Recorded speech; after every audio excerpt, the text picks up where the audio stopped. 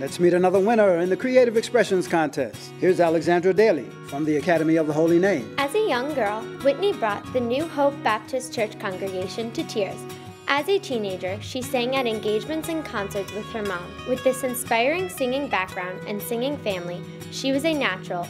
All over the world, people sing and dance to her music and remember Whitney for her remarkable contributions.